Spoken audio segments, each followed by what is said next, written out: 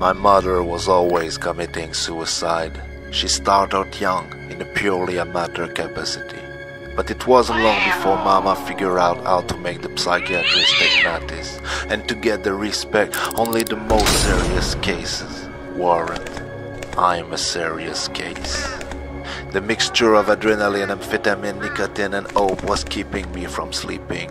I needed a glass of something, or 2 or 3 bottles. I needed alcohol to relax since my hand was no longer any help.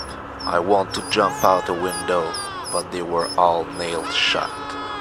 Life sucked, and it's well documented.